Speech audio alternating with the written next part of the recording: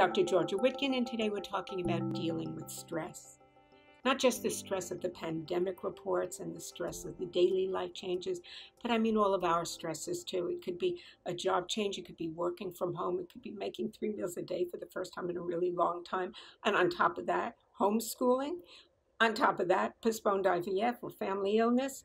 You get the idea. And of course, this is not the time. I'm sure that you're thinking a lot about relaxation.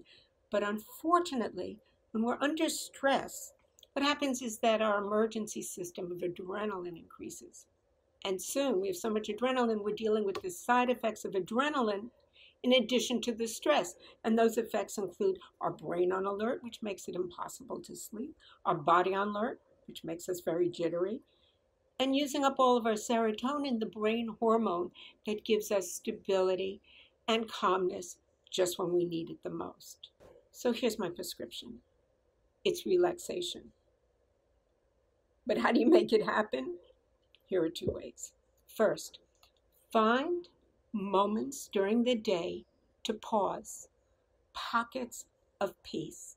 They don't have to be more than 5 minutes long, but you have to be in the here and now, not reliving, not pre-living, and anything that makes you happy works. You can take a long shower. You can listen to music slower than your heartbeat. You can take a minute, count backwards from 60, and just breathe out and in and picture your breath, your favorite color, so soon you're floating in a mist of that color. You can water a plant. You can listen to a book. Herb Benson at Harvard found that just 20 minutes a day of pausing like this is enough to reduce stress symptoms by 50%. So 4 times a day, pause for 5 minutes, and you'll be achieving your goal. And the second way, laughter. Did you know that laughing relaxes your muscles, lowers your blood pressure, stimulates the creative side of your brain rather than the anxiety side of your brain, brings up your endorphins, which increases optimism, and does it all naturally?